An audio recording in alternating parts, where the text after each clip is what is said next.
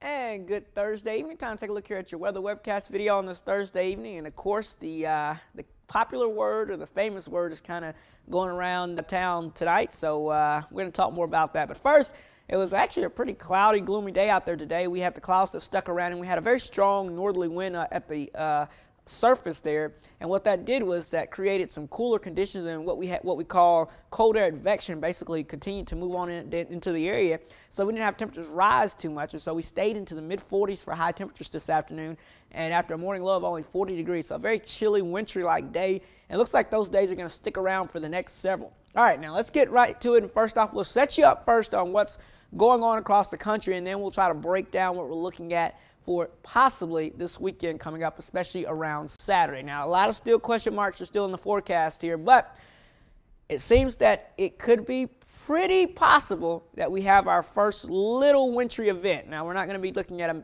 big bread and milk storm or anything like that around here, but the chance of seeing some snowflakes and maybe accumulating on some of the grassy surfaces and things could possibly happen by Saturday morning. So we'll continue to watch that. But here's first off, our storm system from yesterday pushing off towards the east brought all the heavy rain, severe weather. We had a line of storms. Remember yesterday we had temperatures in the 40s during the morning, had a lot of heavy rain, and then we got about an hour and a half of sunshine during the late afternoon hours, and that bumped temperatures up into the lower 60s, and then we had thunderstorms move through the area. In fact, one storm actually produced a tornado warning just to our west, and then that moved on through the area again. So a very active day weather-wise yesterday, but here's what we're watching. This is the new storm system. It's just now dropping down out of Colorado into the Texas Panhandle, and you can see this band of snow that's beginning to already develop ahead of this system here, and this is what we're watching. So we have cold air coming on into the area. It's moving ahead of this storm system. This is Saturday's storm system that we're watching in New Mexico right now. Expected to dive on into Texas toward tomorrow and then pick up some Gulf moisture, and as it tracks along towards the east and then to the northeast, expect to throw back just enough moisture, and we'll be on the northwestern side of that to where we could actually see some snow falling coming up Saturday morning, or at least some light snow out there. So here's the setup around here. Low pressure in the Gulf of Mexico riding up through the peninsula of Florida and down into the Atlantic Ocean. As this happened, we're expecting a band of moisture to develop here. Now, the areas here in yellow is the farthest reaching westward extent of this moisture here. The areas here in white, which does include us here in northwest Georgia, is kind of the area where the prime cold air meets with the best moisture chance there. So as that happens, this is the main area where we could see some light accumulations. Again, the key word is going to be some very light accumulations. We're not talking about a major storm or anything again, but some light accumulations is possible. So let's break this down. Here are your main ingredients here. We're going to be watching this system here. It's forming, dropping into New Mexico right now. Expect to move into Texas coming up for us tomorrow, and then into the Gulf of Mexico Saturday. And as it does so, this system could spread some moisture back into our area. Now, the question mark will be how much of this moisture makes it towards the north into that cold air, which will be over us. So we'll just have to still wait and see. I don't think we'll have a good handle on this until tomorrow evening, actually, about this time, where we may be able to look at the radar picture and be able to say, hey, this is that's this much moisture with the storm. It doesn't have a lot of moisture, so our chances look a little slim. So we'll just have to wait and see. But again, right now, looks like there could be enough moisture coming in that we could see some light accumulations. Now, here's your weather maps and here's your computer models. Now again, tonight we're dry, nothing around us at all. Looks like a pretty nice day overall. Now notice our storm system now dropping down into Texas and into northern Mexico coming up for tonight. Now for your Friday morning, again still dry, nothing anywhere near us. Notice the moisture starting to gather up here in the Gulf of Mexico, and our snow starting to break out again into Texas.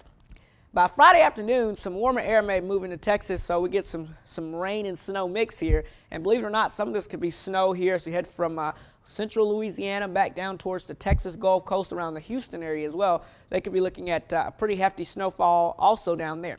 Here's our storm system starting to develop. So the cold air is continuing to filter in, but we're still dry, so that I think Friday night, I know Calhoun has the big game down there. Should be dry in Calhoun Friday night for the big game. But as we head towards Saturday, here comes that low pressure moving by to our south and west, that cold air nosing in from that high pressure to our north. Notice that northern fringe, our computer model showing this northern fringe turning into some snow, and some light to moderate snow maybe moving into the area. Now, this is one computer model. I have another computer model that's showing this actually if you move it about 50 or so miles to the south, which would obviously decrease the moisture amounts here, and we'll be looking at maybe some flurries and maybe a light snow shower. So again, still not completely certain on exactly the official forecast for accumulations and all that. But again, either way, this should be a light event. It's not going to be a major event, but it will determine whether we see light accumulations or just some flurries in the area. But I do think we'll see some flakes coming up on Saturday. I think that will be pretty likely.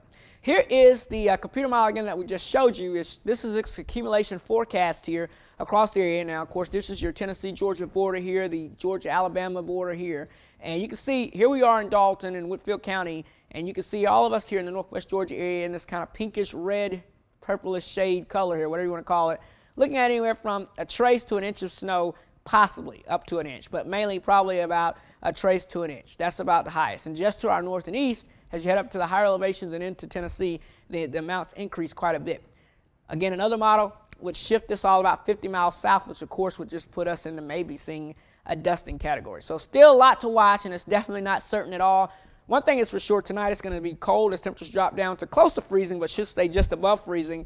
And then we'll watch Saturday. That will be the time period to watch, especially Saturday morning, I believe. And we'll have an update, of course, tomorrow evening on this and what we're expecting. And then after that, we dry out.